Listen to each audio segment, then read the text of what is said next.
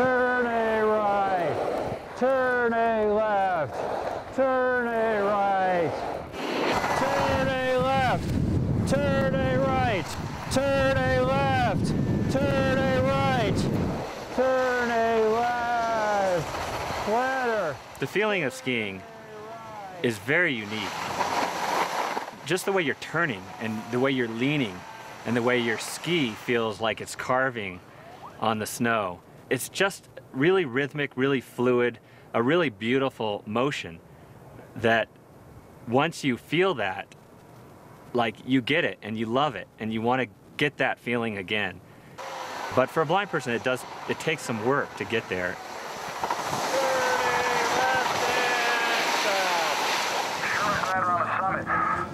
Erik's group is still 2 hours behind, but they're climbing strongly.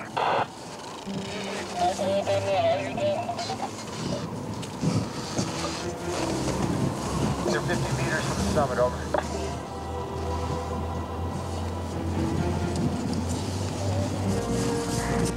We're on the top. This is Erik in the room. I can't believe it. We are on top of the world, the apex of the planet. I can't believe it. Center of the cosmos.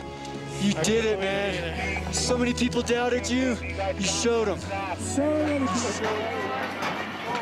When I first started skiing about 10 years ago, there were a lot of totally blind skiers. And then it seemed like blind skiing kind of dropped off. Now, when you go to a resort, it's a very rare occasion when you see a blind person skiing. Well, it's hard to do. We're going up a little hill. I want to see more blind skiers on the slopes. I want to figure out how to get more blind people out there skiing and enjoying it as a recreational sport.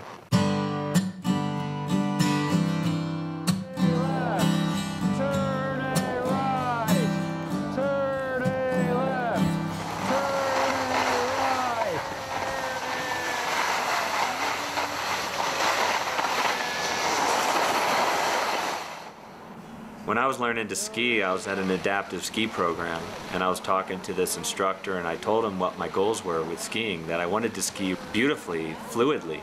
And he said to me, blind people will always ski like blind people.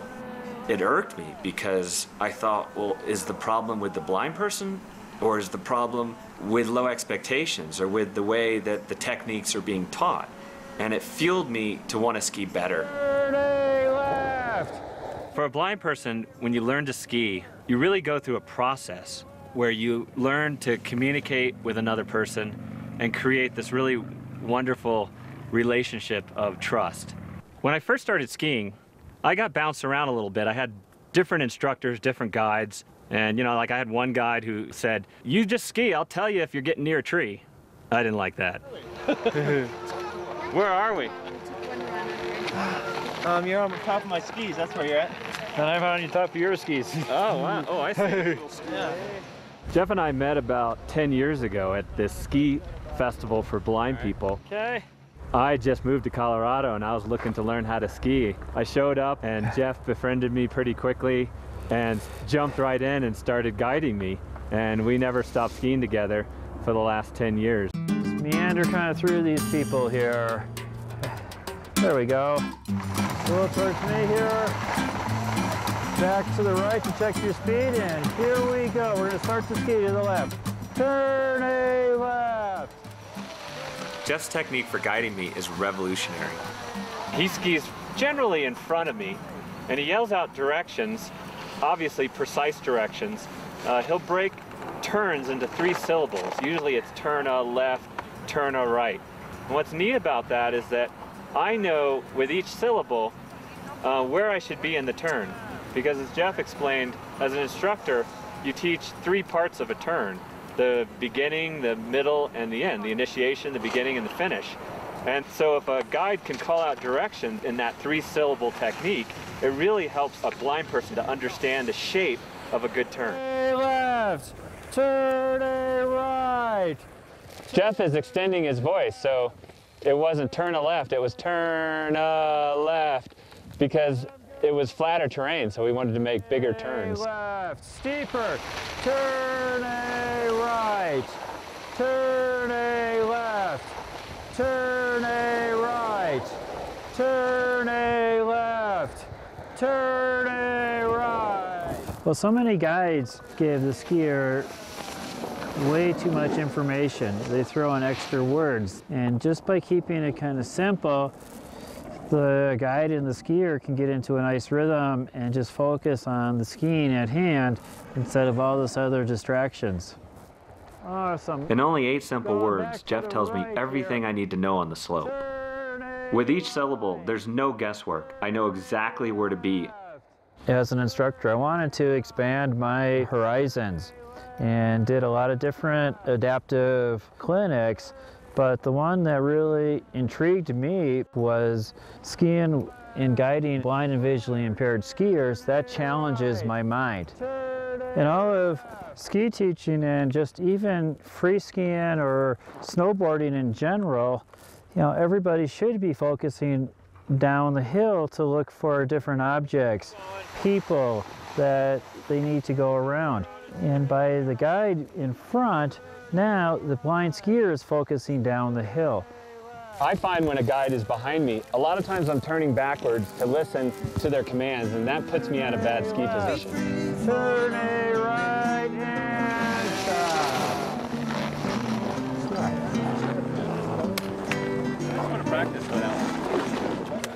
Jeff and I have been doing these guiding clinics around the country at different resorts, including Sun Valley. We really wanted to influence not only the professionals that are at the adaptive programs that teach blind skiing, but also the instructors and the volunteers.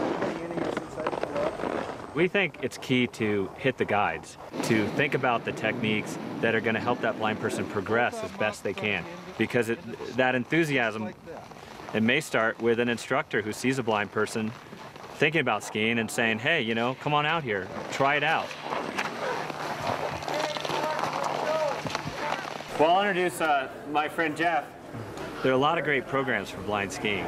Each of these groups have really wonderful camps and programs to get a blind person started. Sometimes we'll be skiing and I'll hear him say, turn a left. And I know that that's just getting me to traverse across the slope or getting around a person.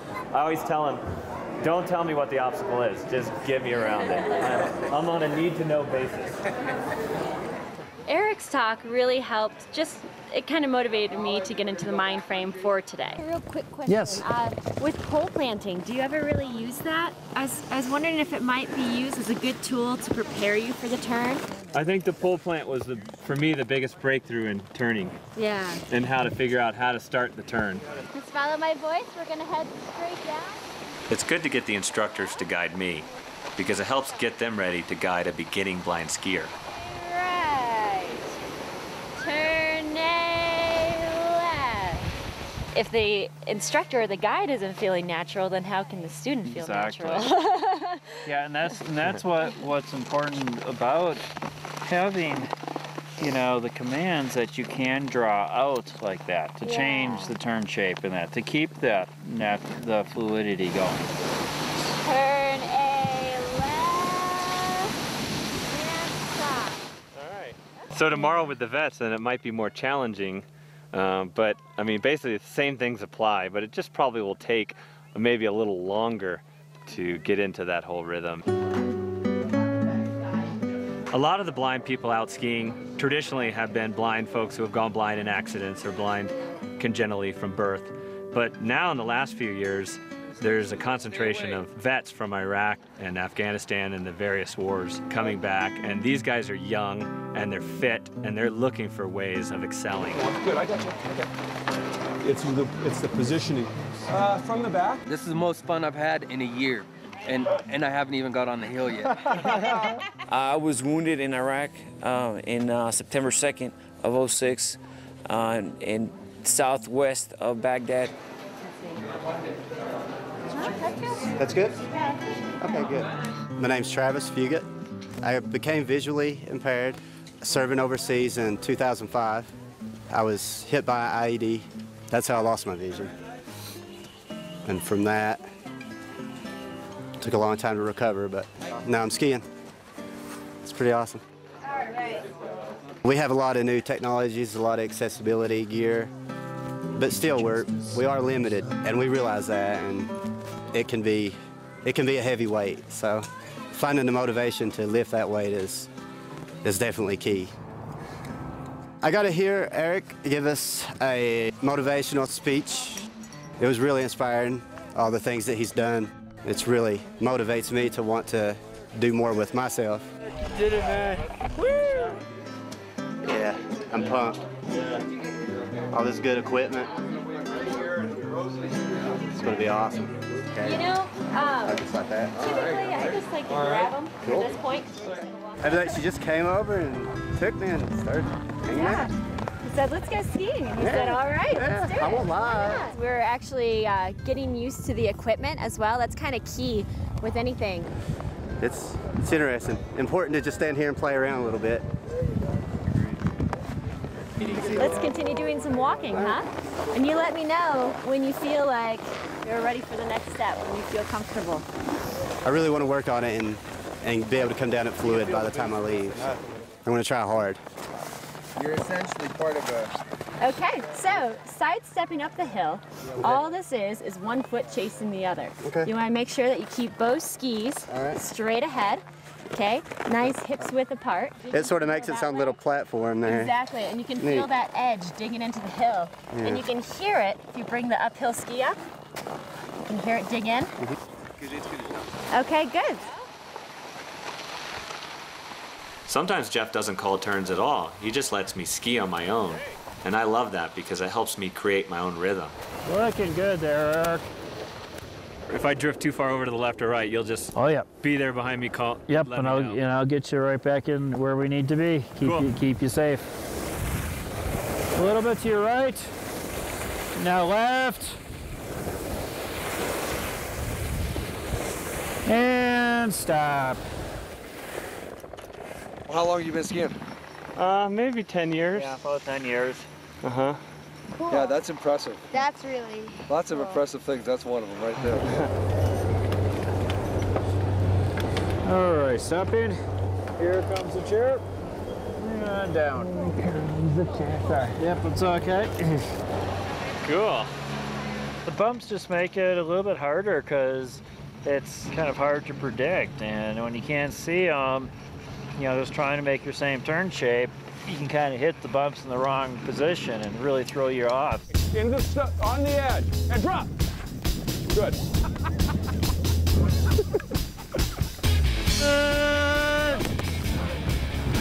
And stop here.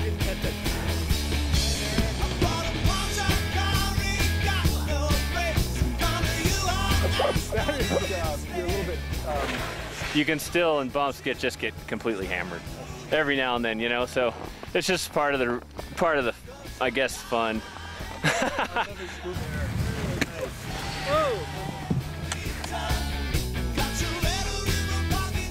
I really did hit something there.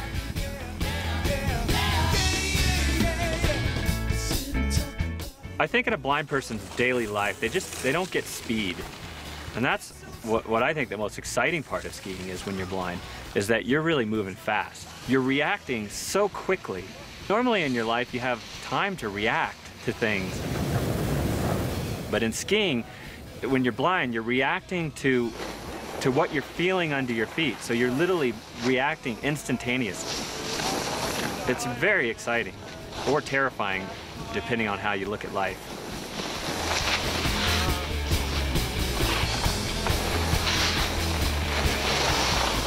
It's a great sport, so I'm having a blast. I'm having a great time. Yeah! I'm gonna keep facing you like this. We're gonna head down the hill. Just follow my voice. And we're gonna stay in that gliding wedge for now. Okay, good Okay? deal. Good, go ahead and spread them open a little wider right now. Wider, wider, wider. Perfect. Yeah! Ow! That's awesome. Yeah, now you're gonna feel we're towards the bottom. So really spread your heels apart and come to a stop. Wow. Yeah. Oh, that felt awesome. That's great. Let's do it again. Did you feel like you're totally in a different world there? Yeah. Yeah. Was that your first ever ski run? My first ever run. I didn't fall. It was awesome. It is awesome, dude. Yeah. And he went pretty fast too. Working with Travis today is, I think, an uplifting feeling both ways.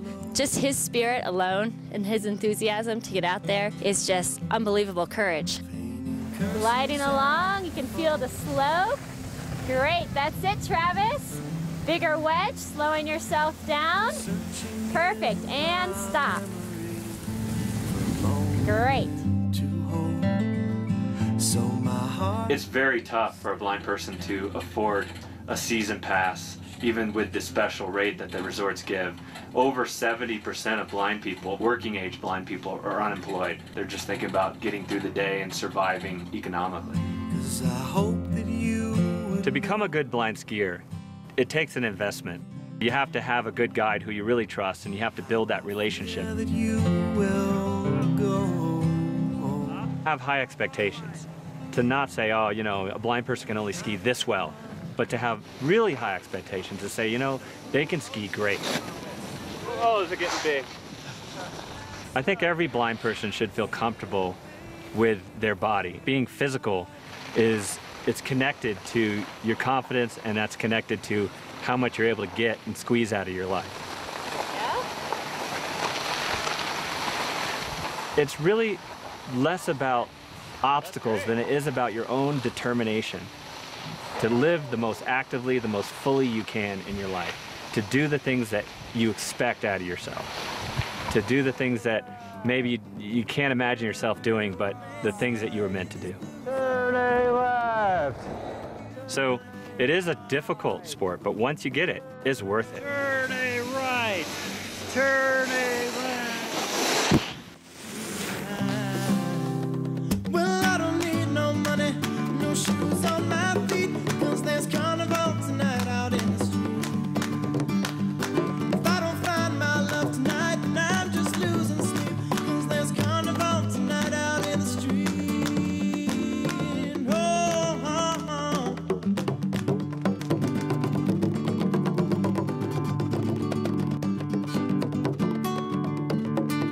Family returns home after a long day. Tired and beaten to the street they go to hear musicians play. Father of the family is getting old, but as he dances with his children he knows